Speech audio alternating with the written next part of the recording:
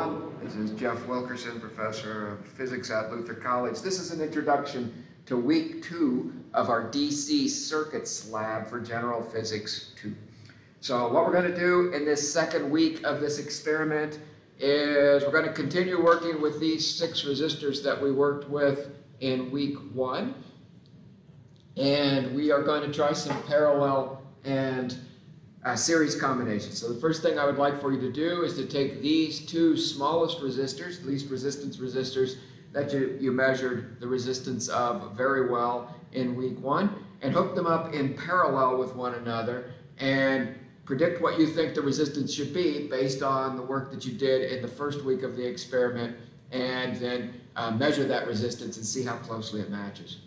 Then let's take the 2 largest resistors, highest resistance value resistors that you worked with in week 1, and hook those up in series with one another. Predict what you think the resistance should be based on what you measured in week 1, and measure the resistance of those resistors in series. Then let's try to put these 2 big ones in parallel with one another, and put these 2 in parallel with one another, and then put that parallel combination in series with this parallel combination. So this is just practice for you thinking about how to actually make circuits of parallel and series combinations of resistors. Predict what the overall resistance should be, measure the resistance, measure all of these resistance values very well like we have been doing, multiple times at multiple potential differences and multiple currents through the circuit, and see if you can get enough data to really test your model of whether you are getting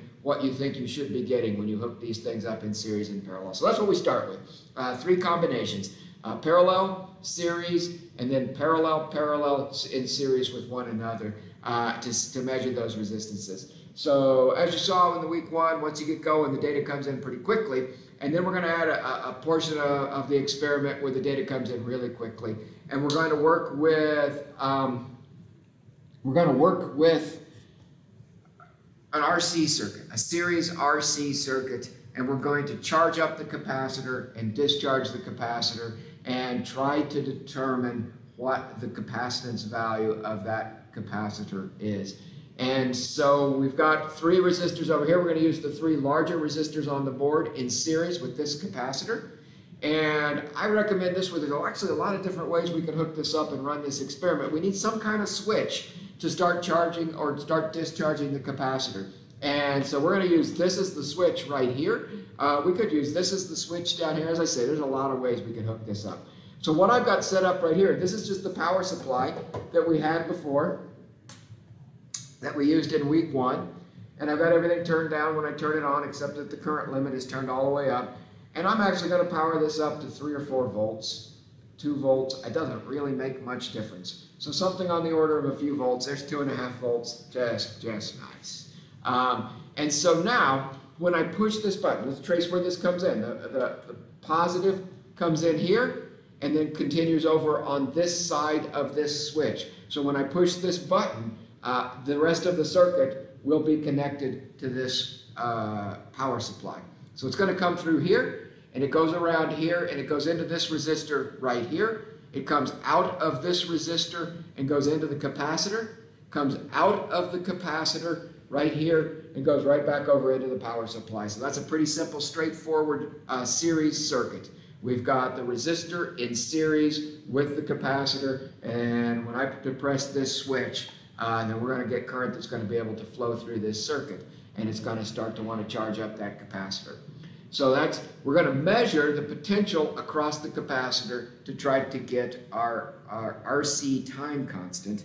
And from the RC time constant, we are going to try to determine that capacitance value.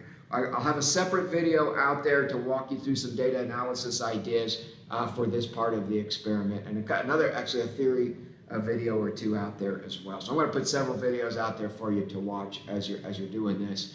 And then I can walk you through this. The data is going to come in relatively quickly. This voltage probe is the LabQuest Logger Pro, Vernier Logger Pro voltage probe that we're using. So we're going to take the data. We've got to get the data quickly. Bam, bam, bam, bam, bam, bam, bam, bam. And so we're going to use the Logger Pro to do that. So let's go over here and look at the computer here. This Logger Pro is set up to go into the USB port. I tried it in this USB port and it didn't recognize it. So I just moved over to the other USB port and I got to log back in here. It timed out on me.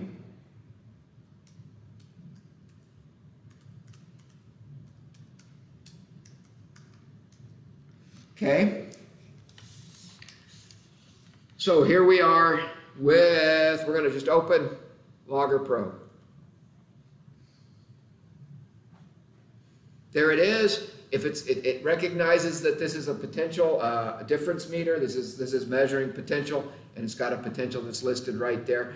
I can go up here and change that if I wanted to change the sensor setting or something like that. Let's come up here and do data collection and see what happens, what's under this data collection. It says time-based duration 18 seconds, 10 samples per second.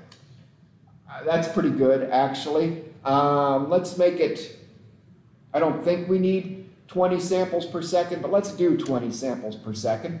And when we do 20 samples per second, that means every 0.05 seconds, it's going to measure the potential difference across that capacitor. And let's actually run this for 25 seconds. None of this is magic. You can play around with this and figure out what it is you want to do here. But let's, that seems like a good place to start, and then you can twiddle around with this. Okay? So now, when I push this, there's time across here, and potential difference across our capacitor up here. When I push the collect button, we're going to start getting data.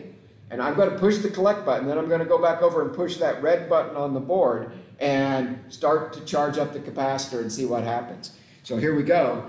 I'm going to, I don't know if you can see that well or not, but in any event, I'm going to come around here and actually try to move this back over where you can see it without disconnecting stuff. I'm going to start the experiment.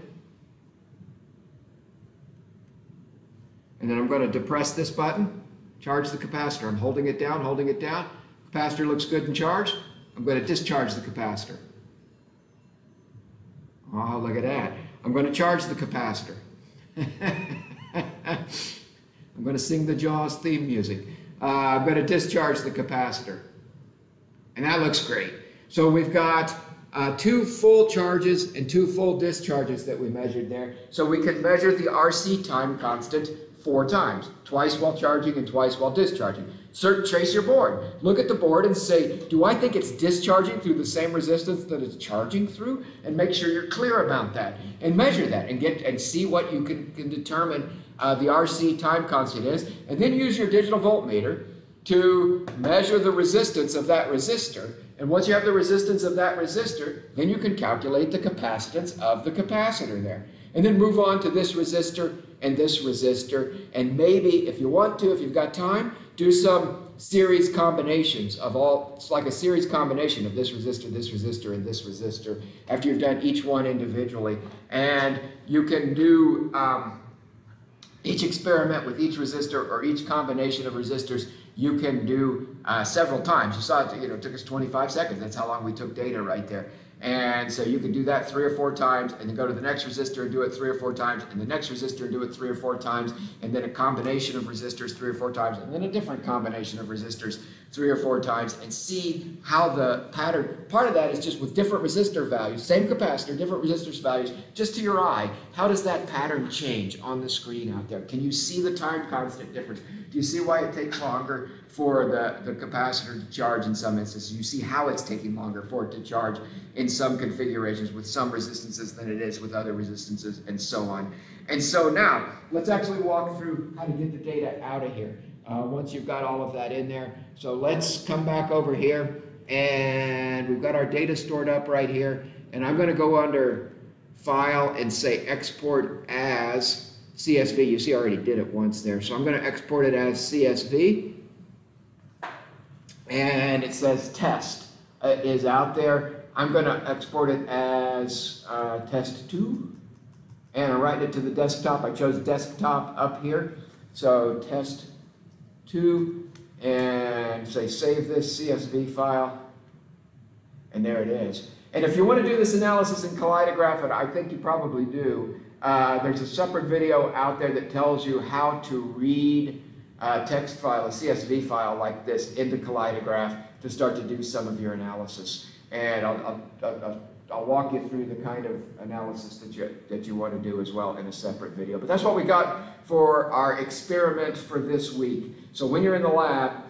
this is sort of the work. That's a layout of the work you want to do in the lab this week. We're going to measure resistors in series and parallel, predict what the resistance values should be of those combinations, and then test those, pretty stringently to see if we can, if we're actually getting what we think we're going to get when we hook them up that way.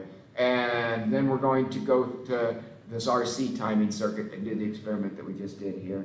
That's our experiment. We'll have more for you in other videos in terms of data analysis and such. Thanks, everybody.